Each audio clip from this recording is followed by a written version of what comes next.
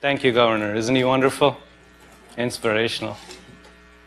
John Donahoe and the eBay team, thank you for being such gracious hosts today. And welcome to everyone. It's a very, very special day for us, and we're so glad you took the time to be here with us today. It means a lot to us.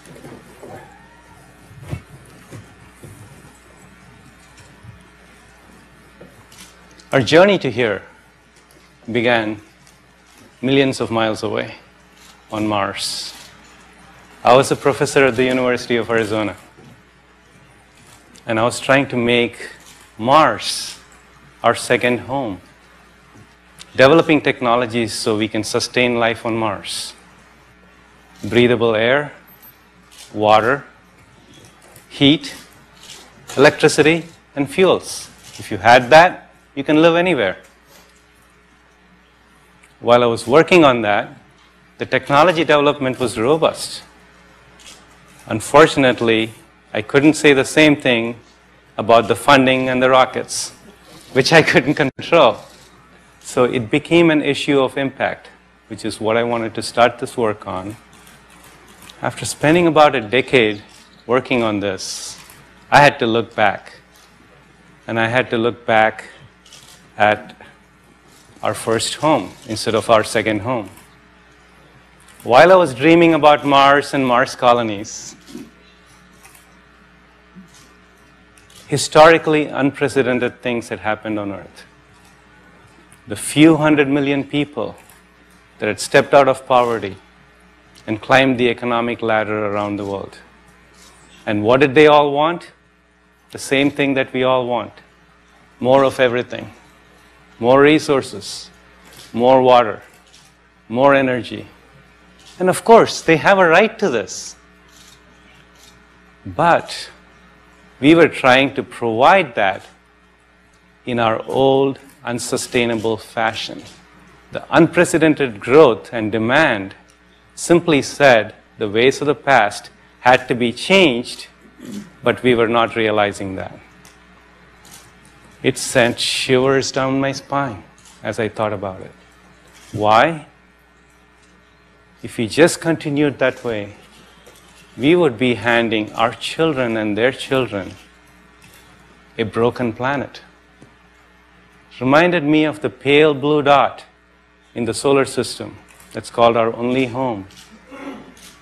And the thought of handing our children and our grandchildren a broken planet and standing on the sidelines and complaining about it was not what I thought we should do. Just look at this picture. It's a composite image of world by night. That's what it's called, composite image of world by night. Each one of you will look at this picture and take your own messages. For me, it was really a composite image of two worlds. A bright world and a dark world. It was an image of the world of haves and the world of have-nots. It was an image of people who had the opportunity for economic growth and people who just were denied the opportunity to climb that economic ladder. No pathway to economic growth. 1 in 3 humans, 2 billion people don't have access or affordable access to energy. The global population growth is expanding, and it's in that 2 billion population that is growing faster than in the other part. Energy demands were exceeding, and without energy, they didn't have a passport to economic growth. My conclusion, ladies and gentlemen, was very simple. Way before we have to confront the environmental issues associated with this, the geopolitical and social impact that would have if we didn't change the way of doing business was a very big deal. That was not acceptable. You can't conserve your way out of this problem. You can't drill your way out of this problem. You can't mine and burn your way out of this problem. We simply had to find a different way. Some saw this as a big crisis barreling down.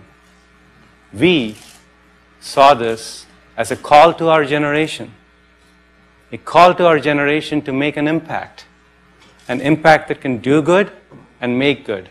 What did the world need? Accessible, affordable energy that is sustainable.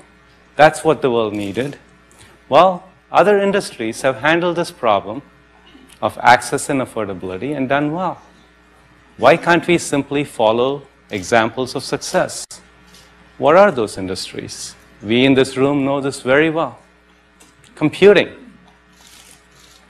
provided access in places that we would have never dreamed 20 years ago people would have computers.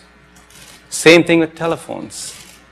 You can go into a fishing village in Bangladesh, or you can go to the middle of Africa and find people walking around with a cell phone. Why? It's the wireless. It's going from centralized to distributed. That made a very big difference. But for it to virally spread, it needed to be distributed, but it also needed two things: reliable and affordable. If you had that, the world will adopt. The world will have access. Is that bar sufficient for energy? Was our first question. The answer came out, simply no. The bar is slightly higher. And that bar is clean. It also had to be clean. Now you go, why clean? Is it because you're an environmentalist? Is it because you're an altruist? Is it because of regulation? The answer is no. When you take a power plant that's hundreds of miles away, putting out dirty emissions, and bring that power plant to your backyard, either the dirty emissions have to go or you have to go.